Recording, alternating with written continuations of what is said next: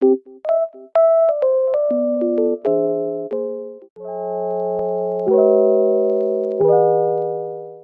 vídeo de hoje vou compartilhar um momento que mistura felicidade, emoção, raiva e tristeza.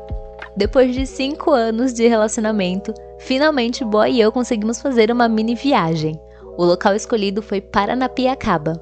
Eu amo esse lugar, amo a paisagem, os museus, as trilhas. Já fui várias vezes e sempre quis levar ele para conhecer. Mas felicidade de pobre dura pouco, né?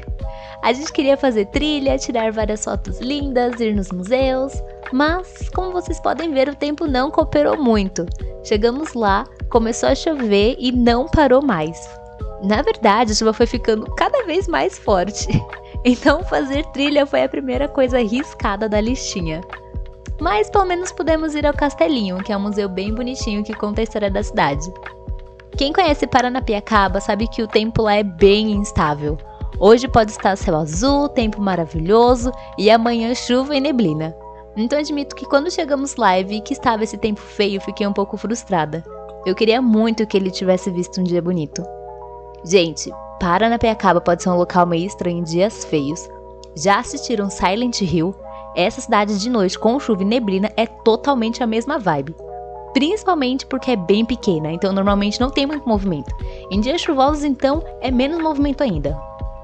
Pelo menos podemos passar um tempinho juntos e rindo da cara de bosta um do outro. Amor é isso, né? Estar junto nos momentos bons e ruins.